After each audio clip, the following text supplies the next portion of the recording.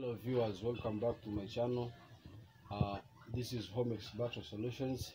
If you are new here, you can kindly subscribe and enable the notification so that you get all my videos when I upload. So in this video today guys, I want to show you how we are going to deal with battery leakages in lead acid batteries.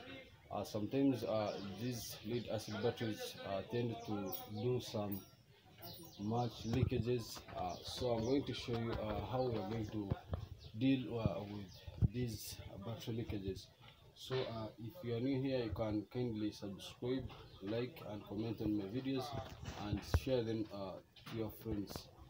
So kindly follow the video and you see how we're going to do this. So friends, this is our battery and I'm going to seal this leakage. It is leaking as you are seeing here. It fell down and got some damage here, so we are going to deal with it and work on it so that it cannot leak, and we put acid because the acid even it's not there. So we are going to seal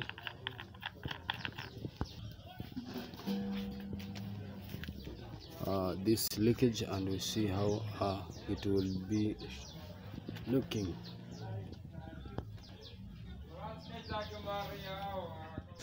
So before doing anything, we first heat the metals from our fireplace. We connected the fan to the battery and we're going to place our metal and we heat them that we are going to use to seal the battery. So these are our metals. We have placed them into fire to melt, to heat them, and you get another used battery box. We cut the part that you are going to use to seal the leakage, and after cutting it, we shall also